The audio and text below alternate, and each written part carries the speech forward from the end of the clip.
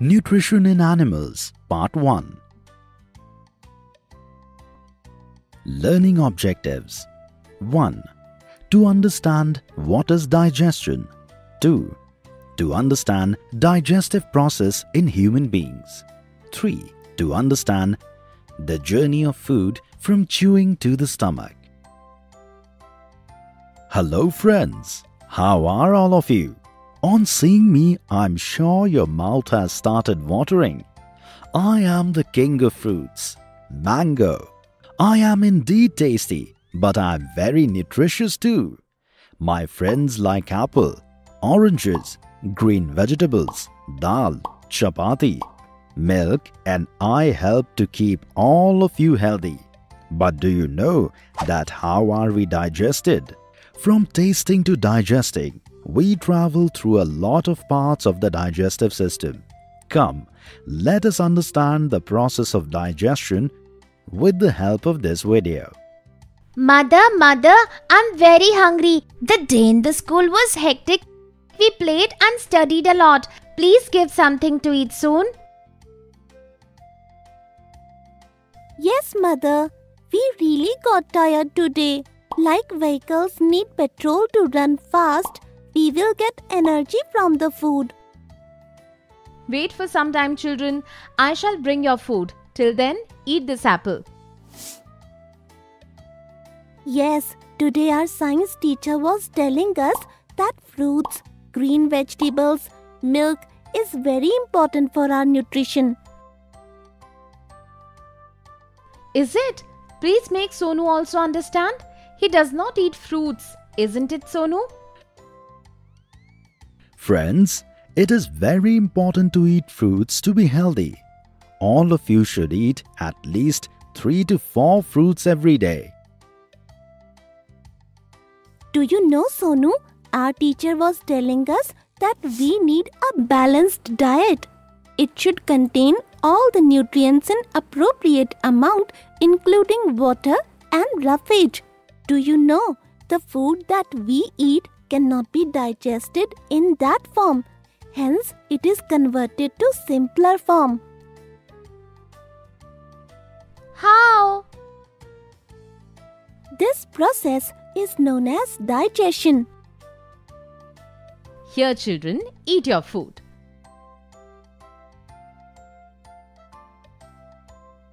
Wow, Mother, this chutney is so delicious. Our tongue is so clever. It senses the different tastes easily, like sweet, sour, bitter. Yes, you are right. Like when we think about golgappas, our mouth instantly starts watering. There are taste buds for different taste on our tongue, because of which we can sense the different tastes. There is a salivary gland which secretes saliva. It mixes with the food and helps to make it soft and helps us to gulp it easily. How is my taste, friends? Sometimes sweet, sometimes sour. We gulp the food like this and then it travels to our stomach and gives us energy. Digestion is an easy process. No, Sonu, the process of digestion involves a long way. It begins with the buccal cavity till the anus. It is known as the alimentary canal. What all parts are there in the alimentary canal? Come, Sonu, let us draw a picture. I will tell you about the process of digestion through it. I have a test tomorrow about the same. It will help me revise too. Look here. The food we eat passes through this long tube which is known as the food pipe or the oesophagus and reaches our stomach. The stomach and the various glands associated with the canal like the salivary gland, liver and pancreas help in secreting digestive juices. Come, now let us look at what happens to food in the various parts of the alimentary canal. The process of taking the food into the body is known as digestion. Didi, there are 36 teeth in our mouth which help us to bite food into smaller pieces. You are right, Sonu. We have different types of teeth which have different functions. Yes, look Didi, these front teeth and the back teeth have different shapes. Yes, Sonu. Look at this picture that I have made showing different types of teeth. Wow, this is a very important information. Didi, sometimes when we eat food, we get hiccups and we also cough at times. Shall I tell you another interesting thing, friends? Do you remember that few years back your teeth had started to fall? Because the first set of teeth are your milk teeth, which usually fall by the age of 8. The new set of teeth which come in place of them are permanent teeth. Let me tell you, Sonu, when we eat food quickly or talk while eating, like you do, the food enters our windpipe, which is the reason we get hiccups and cough. Now I shall be careful not to talk while eating food. Didi, what happens in the stomach after that? The stomach is like a bag. It is the widest part of the alimentary canal. It is joined with the oesophagus at one side and opens into the small intestine on the other. What happens in the small intestine? Let us first understand what happens in the stomach. The inner lining of the stomach secretes mucus, hydrochloric acid, and digestive juices. The digestive juices break down protein and fat into simpler substances. The acid kills the bacteria which enter with the food. It also makes the medium in the stomach acidic, which helps the digestive juices to act. The food is completely changed till it reaches the stomach. The food passes through a lot of paths ahead. Didi, please tell me, where does the food go after the stomach? Sonu, I will tell you about the journey of the food from the stomach to the other parts in the evening. Let us rest for some time now. So friends, the food we eat passes through the alimentary canal. We have to pass through a long journey from ingestion to digestion. We learned through this video about the journey of food from the mouth to the stomach.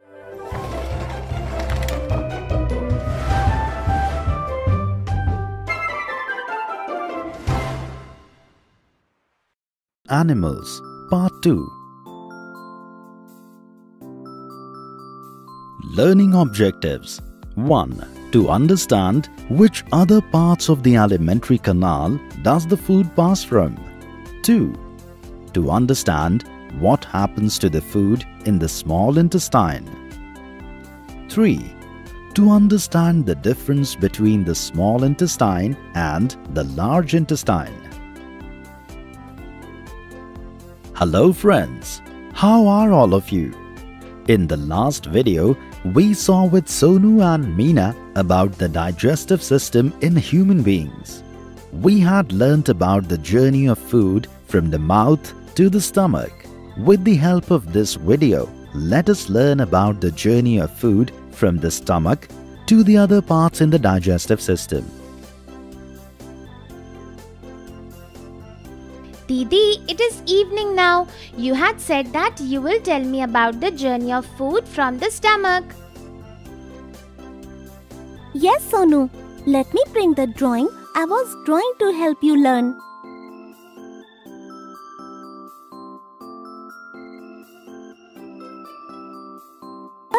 Okay, you first tell me What do you remember? The process of taking food inside is known as ingestion. The food we eat passes through the esophagus and reaches our stomach.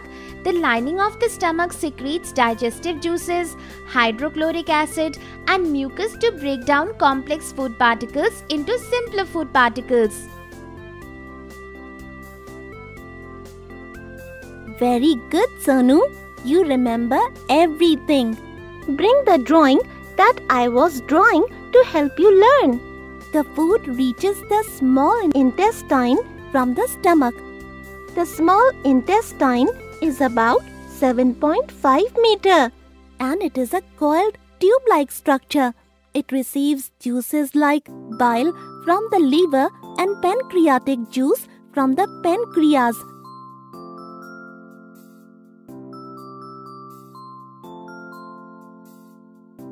.5 meter, such a long intestine. Didi, my stomach is so small. How does such a long tube fit inside it? Friends, did you know the length of the small intestine is 7.5 meter? Yes, that is true. It can coil like a rope and hence it fits in easily. Do you know, Sonu? The liver is the largest gland in our body. It secretes bile juice. Bile plays an important role in digestion of fats. Is the liver close to the small intestine? It is situated in the upper part of the abdomen on the right side. Look here. And pancreas is of a slight yellow color.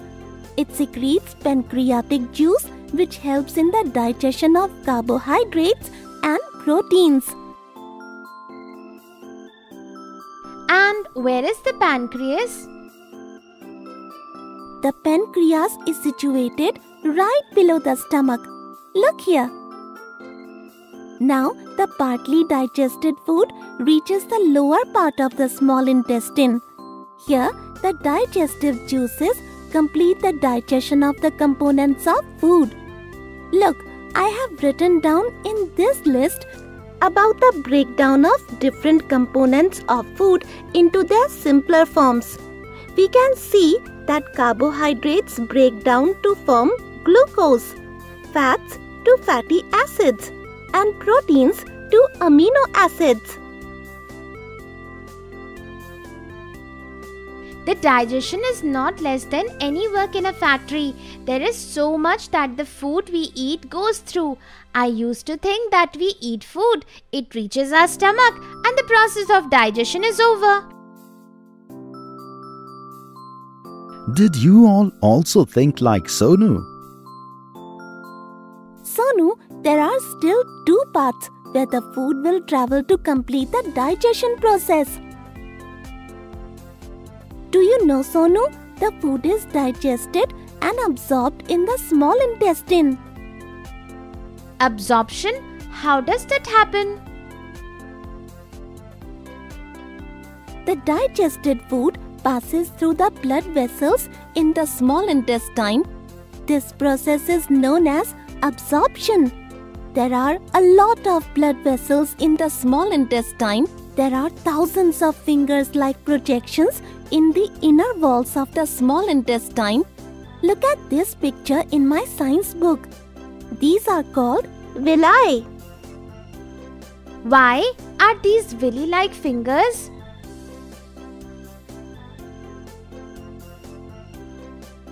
It is written in my book that these finger-like projections increase the surface area of the food to be digested. The absorbed substances are transported via the blood vessels to the different organs of the body. Okay, so now that the food is absorbed, we get energy from it.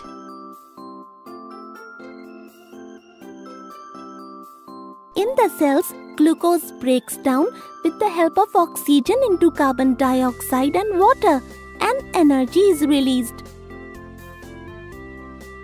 Okay, so now digestion and absorption have taken place.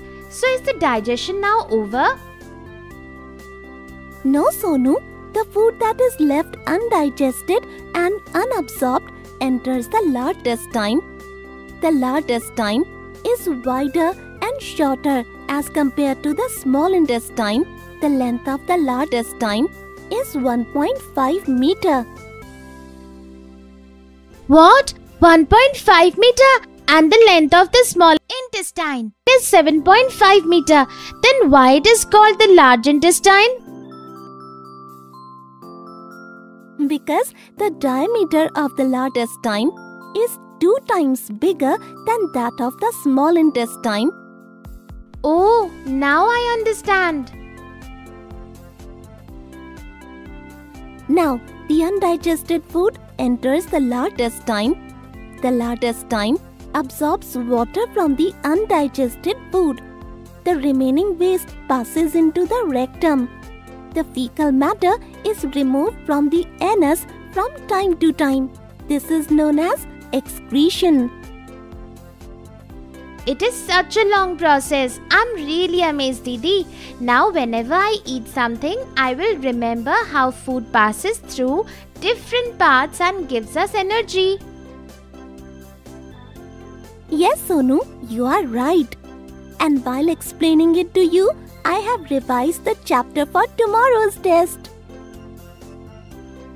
Now you should come first in the test tomorrow. Now I'm also prepared to give the test. Didi, you explained to me about the digestion in human beings. But how does digestion take place in animals like cow, etc.? This is a very nice question, Sonu. I shall ask my teacher tomorrow.